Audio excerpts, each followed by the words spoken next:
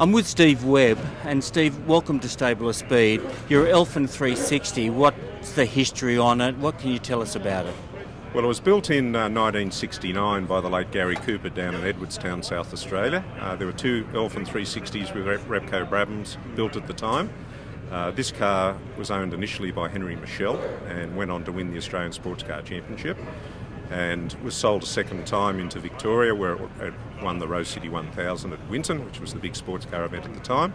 And then I'm only the third owner, and I've owned it for 34 years.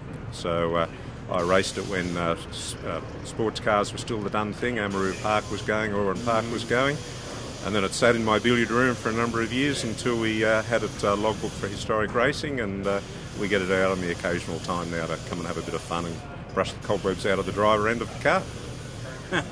Well, it's got history, a pedigree, and Garrie Cooper. What can you say? He was the man at the time, wasn't he? Well, I think certainly it's the case as far as Australian race car builders are concerned. But his car is unique in that it has the Repco Brabham engine as well, which is of course a derivative of the engine that the famous Jack Brabham used to win his world championships with. So it's quite a very interesting car, and certainly one that brings the spectators along when we get it out.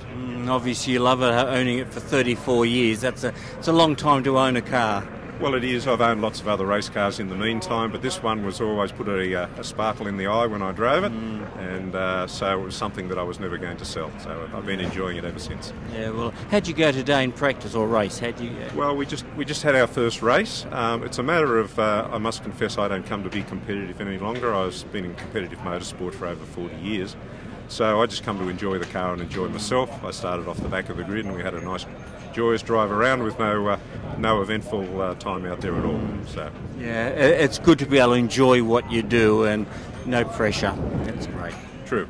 I mean, my pit crew that come with me now have worked with me since 1969, and every form of motor racing I've been on, they've been involved in. So we just come out here for pleasant weekends. Good on you. Thank you so much for your time. Beautiful car, and a credit to Steve to own it all that time and still be competitive in it. Thank you, Steve.